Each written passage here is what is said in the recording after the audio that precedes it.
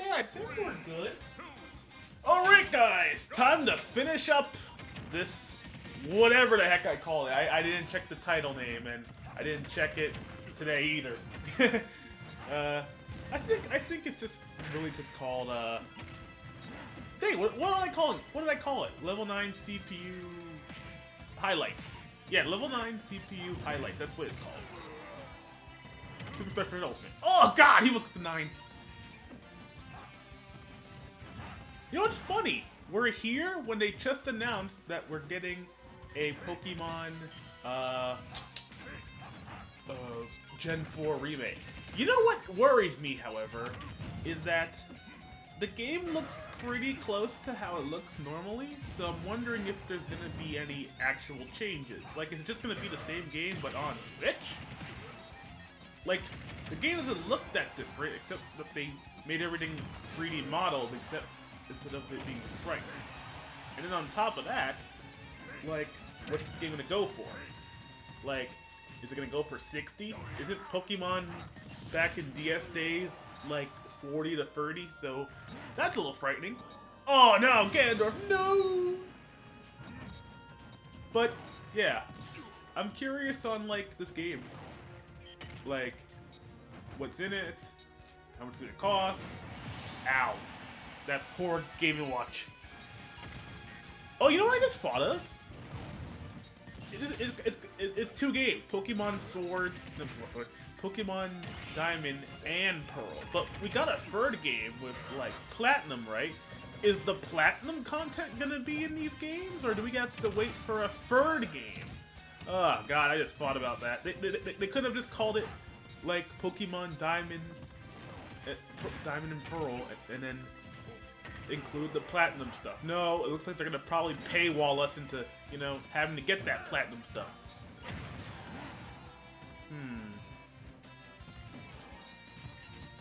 I'll tell you what, if we go like the whole year and they don't tell us anything about like what Platinum's doing, I think I'll just wait, because I don't play Pokemon games before Gen 6, so I'm just like, I might skip out on this.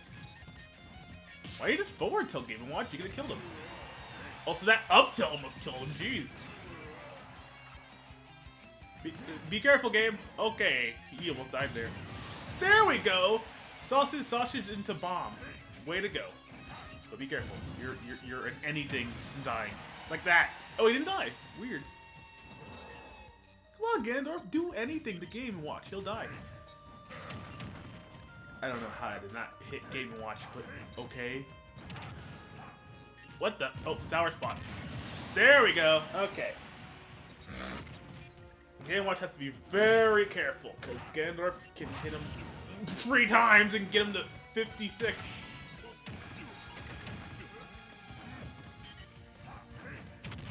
Oh no.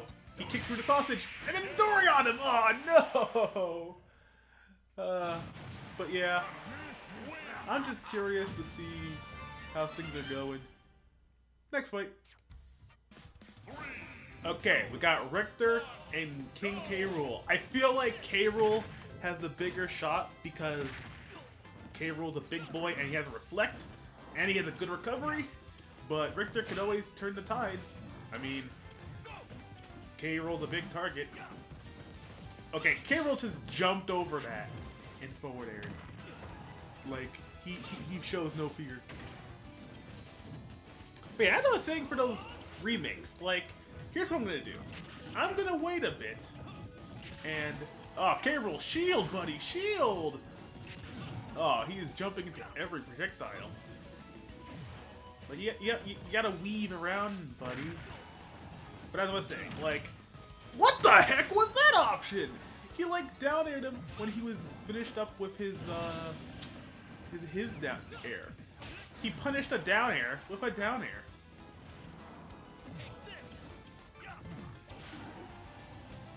Ugh. But as I was saying, like, I'm curious, like, how these remakes are gonna go. So, what I'm probably gonna do is see if, 1, these games have the Platinum content. 2, I want to see if these games are going to be expensive. Like, are they going to be 40 or are they going to be 60? And then finally, I want to see if there's any changes. Like, for example, EXP share. Is that still incorporated, like mandatory, or is it an option, or is it just a thing you find? Because in older Pokemon games, they basically didn't have EXP share, which means I can't play them because I suck at Pokemon. I don't have the patience. Ooh! Kicked them out of his tether. I don't have the patience to wait a week to like beat a gym. Like, I would love to level up everyone, please. So yeah. You know, if Cable did fly into every projectile and reflect it a bit more, he'd be doing better. That! Like that! He just... Look! The computer's taunting him! He's like, yeah, you got hit by side B off stage. How the heck did that happen? Also, K-Rool, you cannot, like, just get hit by that. You took, like, what? 20% per axe? That's dangerous. You just stood there! Like, K-Rool, you either have lots of confidence or you know you're gonna win this. Like, I know it's a Richter, but you still need to be careful. Oh no, Richter, no! Richter, why did you jump? Of all your options, why did you jump? Well, K-Rool won this fight, so I'll be seeing you guys in the next one. Min Min versus DDD. This is an interesting one. I kind of feel like DDD may have the advantage here.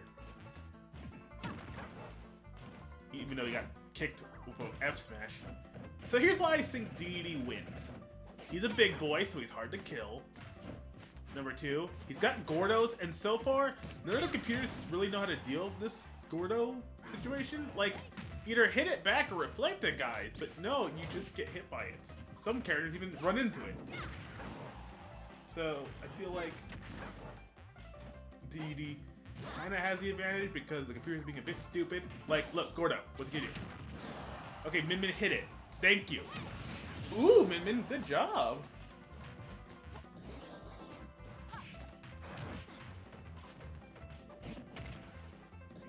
So far, DDD has only gotten 60% on her. Okay, well now it's 76, but it's like, you didn't get a lot of damage on her. What the heck was that? She hit the Gordo and okay, DDD. I gotta say, like, she hit the Gordo and then the laser went down and hit him, and then like, oh okay, where are these Gordo plays? Like, he has landed 3 Gordos and she has taken 60%, and she almost died to that spike if she was a little to the right.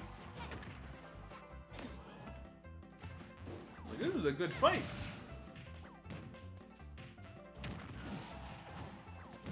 See, look, sometimes they just run into it. But that was smart. She, like, used the laser to bounce the Gordo. Also, I don't know if the computer knows this. Oh, look, she tried it right there. Like, she can reflect the Gordo with, like, her up smash. Why did she go for that? She could have went for a grab. And now she's dead.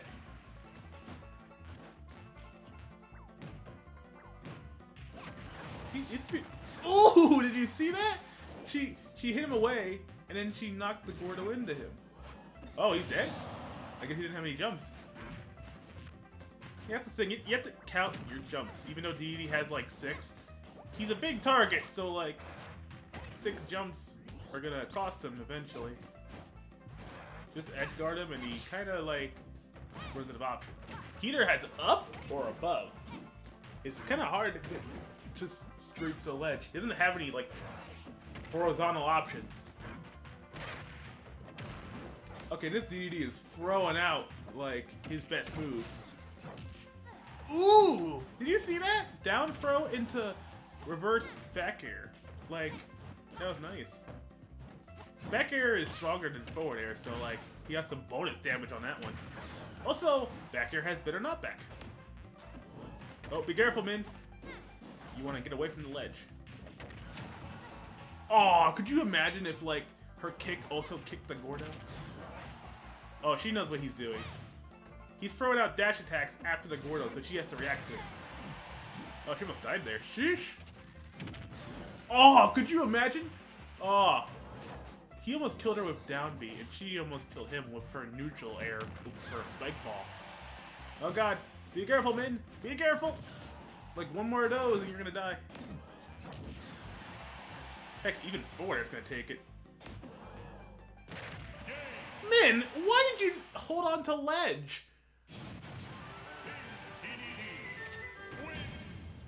Well, they won it. It was kind of more tied than I thought it would be. Hero versus Ganondorf. Okay. I feel like Ganondorf might have the small advantage here, especially since he can do that. Yeah, Ganondorf surprisingly has been kicking a lot of butt in this tournament. I mean, everyone's kicking butt in this tournament, but like Ganondorf seems to be doing the smoothing.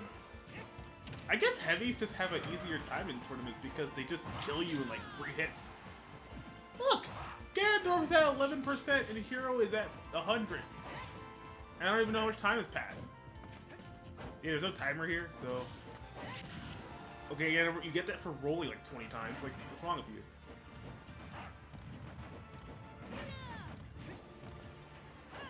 Well, so Hero, you can afford to die, but you can afford to jump off stage, hit him with something, and then up B. Oh god! That's a terrifying sight. See, look!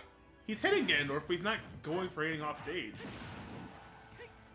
Take advantage of it. You have an option to hit him off stage. Okay, now Ganondorf's at 104, but Hero's down a stock.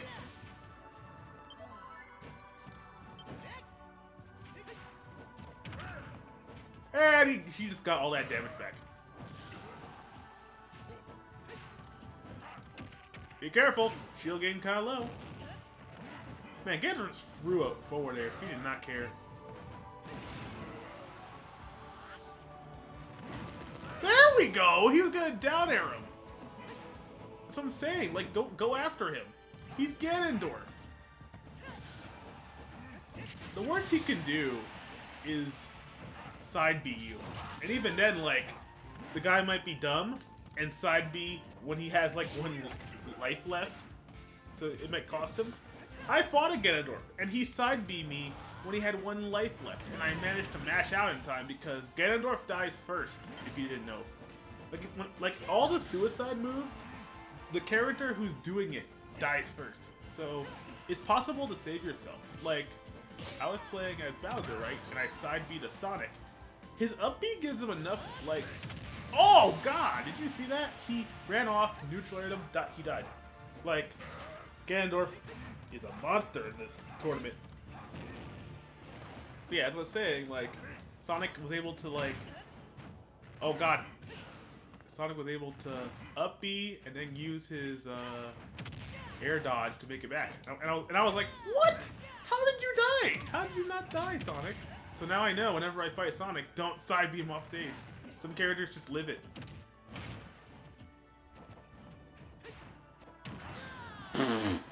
Ganondorf's just running at him. He does not care.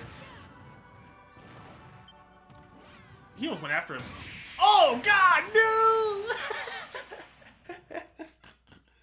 He somehow knew he was going to land there, and he just up-aired him. Like, oh my god, Ganondorf.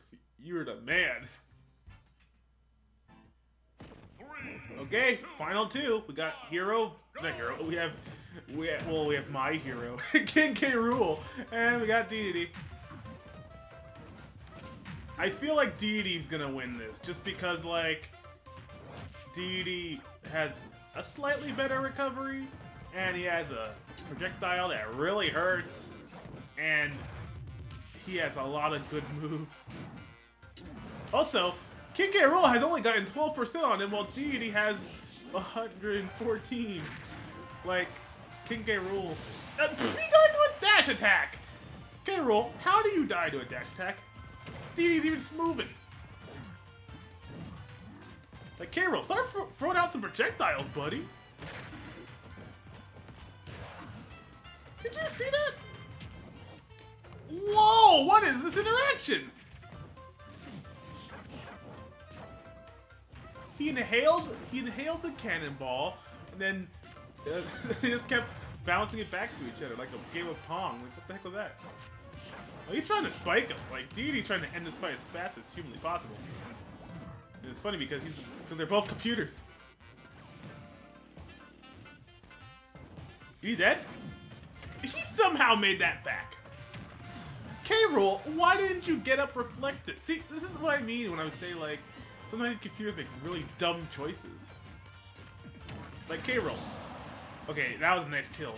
But you're down a stock, and you're at 104, and now you're dead. You have to make, like, a super comeback if you're gonna, like, beat the Deity. Like, he just loves for out neutral airs. Like, sync over your decisions. Now he's at 71. Okay. Okay. Okay, that was kind of smart. Yeah, Deity wants that spike. He's like, I'm getting the spike. Look, he got it too, but he got the sour spot. Like, if he would have landed normally, he would have died. Okay, that was smart. He used his forward tilt when he was, like, rolling in. I think Deity has this in the bag.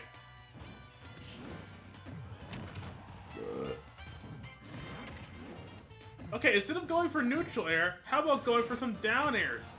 Like, come on, K-Rool. Oh, now you decide to throw some projectiles out there. I think he tried to footstool. Well, you have to be super careful now because you're at 124. 149. 154. 174.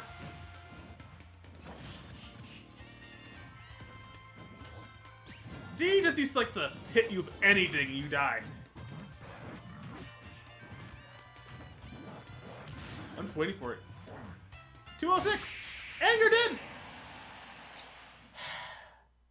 I'll give you props, K-Rool. You got him down to his last stock, but that was quite an embarrassing game. Final fight. Alright, guys.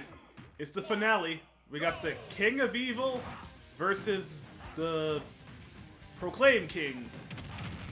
Oh, God! Oh, God! Did you see that? No! He died! Ganondorf zeroed to death him. Oh, my God. I can't believe that happened. Okay, Deity's bringing it back, but he's a stock behind. You saw that, right? He dash attacked DDD, the Gordo hit him, then he up aired, and then like he back aired DDD and he died. Oh my God.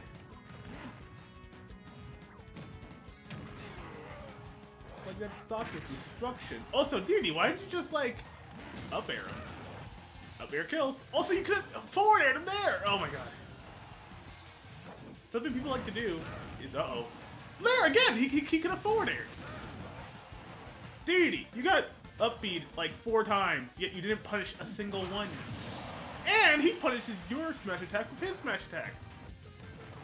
Don't let Ganondorf free stock you.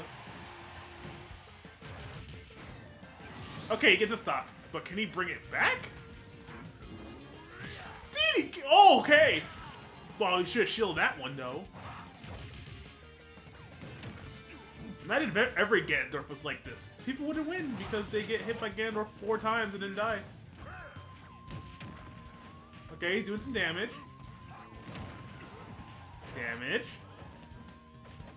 Like, I feel like Ganondorf has this in the bag. Like, Deity's like a hit from dying.